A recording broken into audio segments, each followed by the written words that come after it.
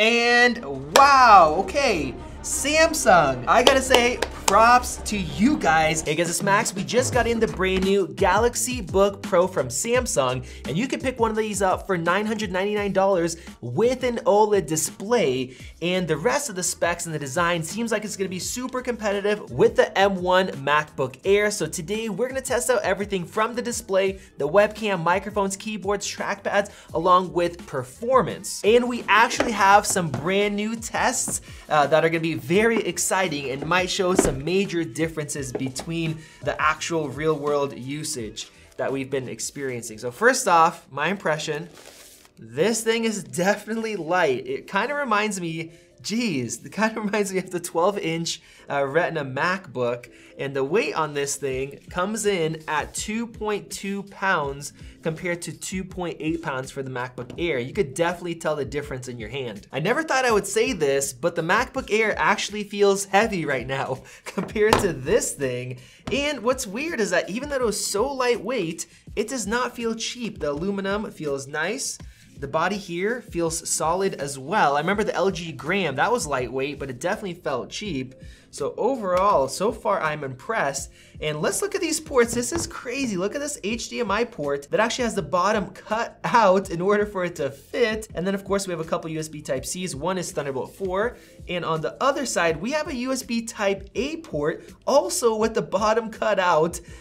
Who says that you can't fit full-size ports in such a small machine? Samsung just proved Apple wrong. We have a headphone jack and a micro SD card slot compared to just 2 USB-C ports. As far as thickness, they are quite similar. The MacBook Air slightly thinner at the wedge side and then a little bit thicker on the back. I honestly feel like Samsung should have called this the Galaxy Book Air if they're gonna copy that kind of a naming scheme, because it is tiny. And one thing I'm noticing is this thing is a fingerprint magnet. I swear my fingers are not that dirty or oily, but this thing picks up everything. So now let's go ahead and do a hinge test. All right, and wow, I actually was not expecting that. I thought because this thing is so lightweight, it would just flop around, but they balanced that pretty well. And we have the Intel Evo logo, which is crooked. That really bugs me. And we have an Energy Star logo, which is very interesting. If this Intel processor is an Energy Star, I wonder what the M1 is in relation to that. You guys let me know what you think this should be called down in the comment section below. Let's go ahead and power up this machine. And obviously you guys can see we definitely have some differences. The display is a lot shorter. It is a 16:9 display, but we will be testing out this OLED screen here in just a little bit. And one thing I want to mention to you guys is that along with this test, we are going to do another video where we're going to run Windows 10 with parallels on the M1 MacBook Air and compare the real world performance compared to buying an actual Windows laptop. You guys hit that subscribe button if you guys want to see that video. You guys can also help us reach 1 million subscribers before the end of the year, which is our goal. We would really appreciate it. So it looks like it actually came dead out of the box, which is super frustrating. That doesn't happen with Macs. So we're gonna go ahead and plug this thing in, and I guess we're gonna have to switch it to the opposite side. That way it can be plugged in and charging. All right, we are up and rolling, and both of these have a fingerprint scanner to log in, so they are even. I do miss the Windows Hello sign-in, which I love and it's awesome, but at least these are similar. Now let's go ahead, and before we get into the keyboards and trackpads, I don't see any speakers here. This machine weighs 2.2 pounds, so I'm really curious, how does the sound quality compare? And guys, I need your honest opinion. When we told you guys we're gonna stop using this song, so many of you guys said, no, keep it, we love it. And then we go back and people are complaining saying, no, find something else. So we need to hear your opinions, and please go and suggest some songs that are no copyright that we can use for this test, and the one with the most upvotes we will go for.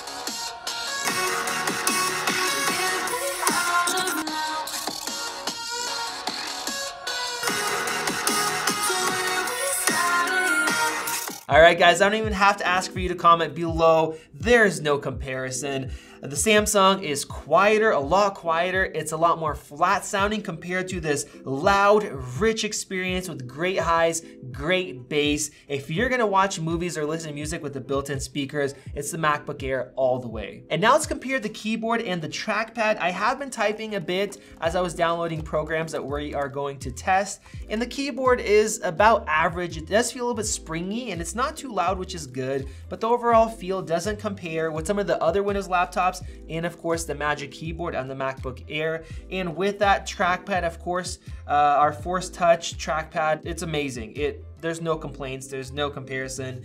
Where this thing, it is your standard diving board design, and the clickiness, there's a big difference between the top and the bottom. It definitely is, I would say probably about average, maybe slightly below average. And now let's talk about the displays, and this is where the Galaxy Book Pro should shine with this OLED panel. But first, let's talk about resolutions and the aspect ratio. So this is a 16:9 display, which is why we see more vertical space here, and at the bottom, this also has this large chin because of that, and maybe Samsung is trying to go for that chin look, just like the new iMacs, so maybe that's getting popular. But personally, I love having a 16:10 display for productivity with this screen size, and even better, a 3:2. A lot of Windows laptop companies are switching to that. Samsung is sticking with 16:9. Now, the other thing that stands out to me is the sharpness or the detail. I can clearly see with all this text that it is not as sharp as Apple's 218 pixels per inch screen.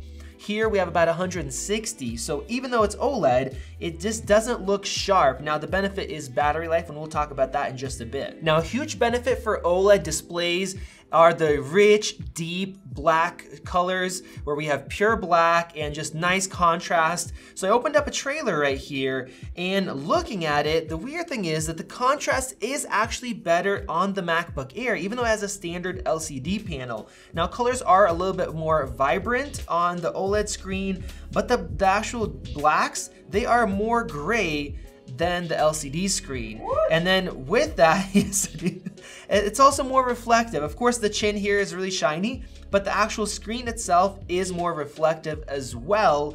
And when you add in that lower resolution, that really has me thinking, is it worth using an OLED display when you can have an LCD that looks better? And of course, Apple doesn't make the screens here. I know LG and Samsung make screens for Apple, so that is just really surprising. And now let's compare the microphones and the webcams. This is the quality that you get from the Samsung. We do have two microphones that are facing me right on top of the screen, which is great, but you guys will be able to judge the video and the microphone quality for yourselves. And this is the webcam and microphone quality from the MacBook Air. So go ahead and let me know down in the comment section which one looked better and which one sounded better to you. And now let's get into our performance tests. We do have some new testing, and I'm excited to run these because we are gonna have this laptop plugged in for full performance. We'll also check it unplugged with Geekbench. And as I start the CPU test here, I do have to say that we do not have the $999 base model. I wanted to order that, but for some reason, Samsung's only shipping that out later. So this is the upgraded i7, so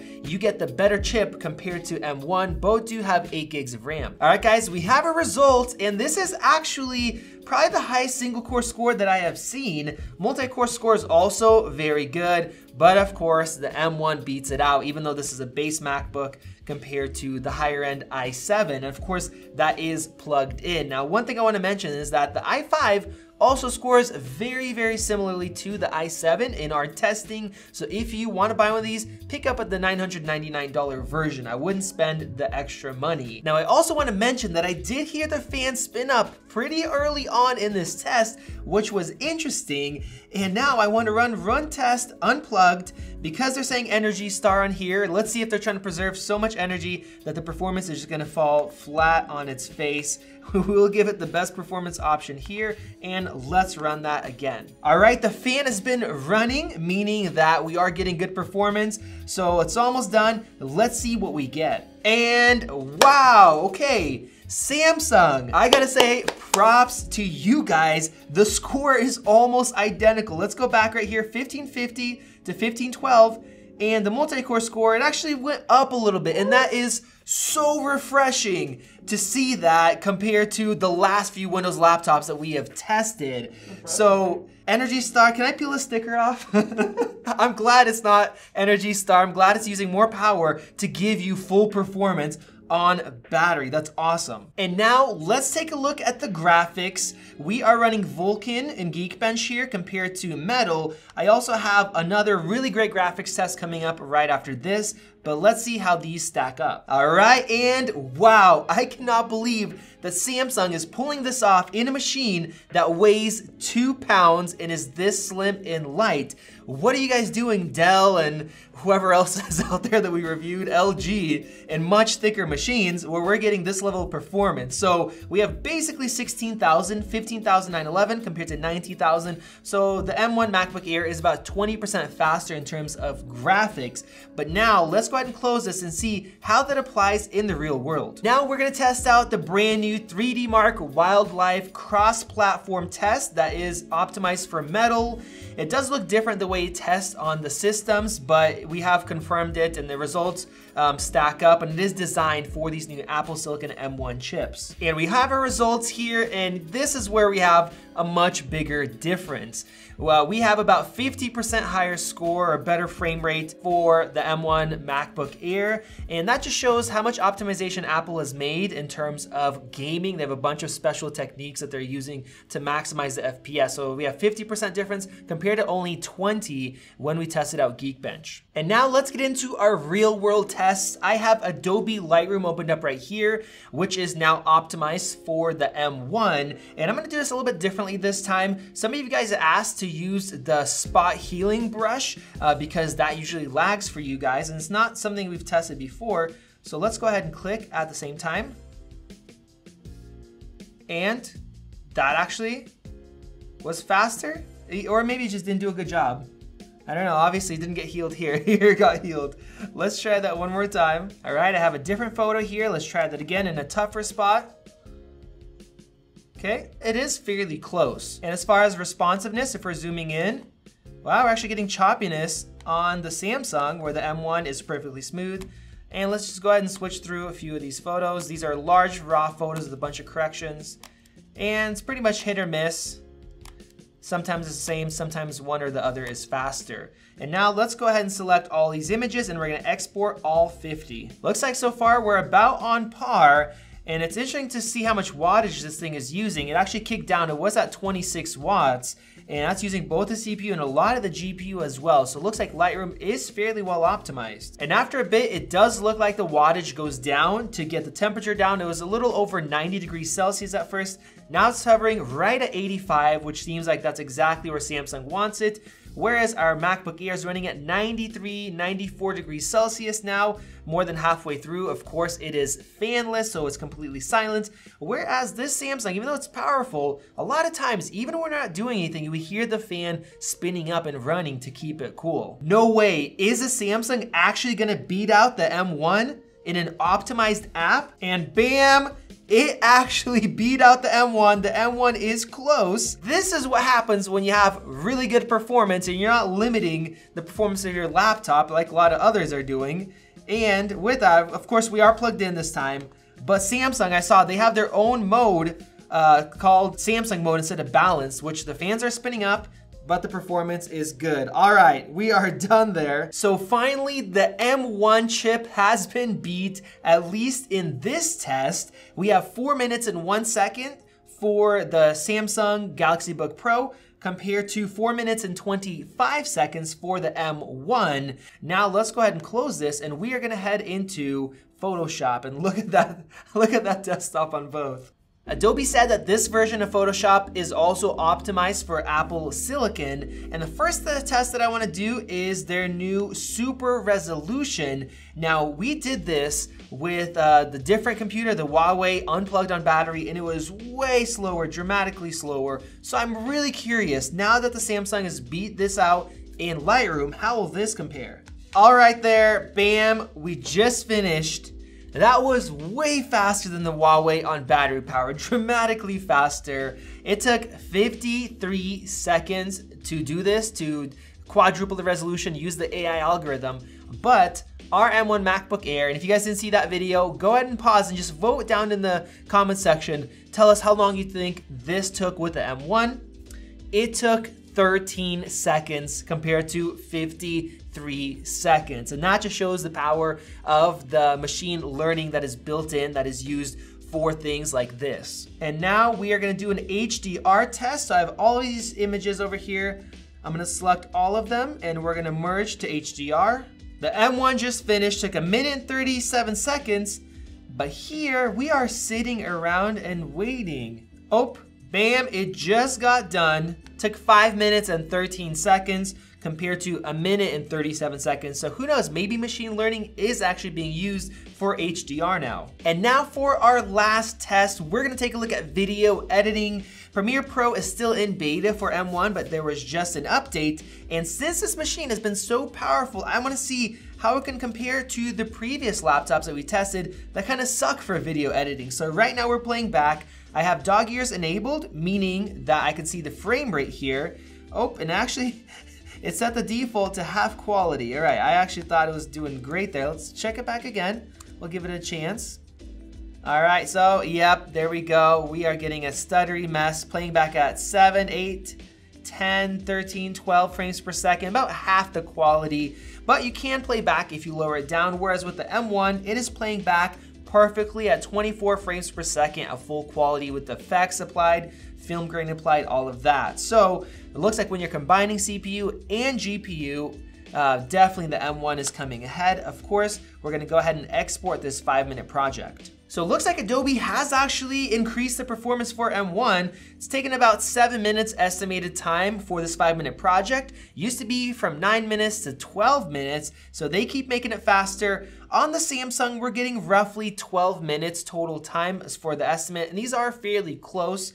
So it looks like as far as video editing performance, this is similar to say like a Dell XPS and maybe the Microsoft Surface Laptop 4, very similar performance, but the M1 is ahead, getting close to twice as fast now for video editing. So what is our final verdict? Well, the first thing that shocked me is how lightweight this machine is. First I thought it was 2.2 pounds, then it actually is just under 2, what I found online. And with that thinness and lightness, the performance is beating out much bigger and heavier Ultrabooks that we've tested, and unplugged, it also performed great. Now, of course, it has that OLED display. The contrast isn't as good as I hoped, but I think that might just be the reflectivity layer, whereas Apple has a really great one that they use. And it actually beat the MacBook out in some tests. So overall, the M1 is still faster, especially for video editing, but if you're doing regular use and you want to get great performance unplugged, the Samsung does offer that, and then you can actually buy one for $999 with the i5 that is not much slower, and you still get the same machine, same ports, same display. So overall, if you're looking for a Windows laptop that can keep up with an M1, at least for some of those photo tasks and web browsing, it's gonna give you great performance for a great price. This definitely is a good option, and it definitely surprised us. But of course, with the M1, the speakers are a lot better, the display is better. I like the 16:10 aspect ratio, keyboard trackpad is better, video editing performance is better as well, and the battery life, real world usable battery life, that is better as well. So there you guys go. We'll leave links in the video description. You can actually pick one up right now for $900, which is a killer price. And if you guys want to see another video of us comparing this machine with Windows 10 against the M1 running parallels running Windows 10, make sure you guys click that circle above to subscribe and help us reach our goal of 1 million subs by the end of this year. That would be awesome. This has been Max, and I will see you in the next video.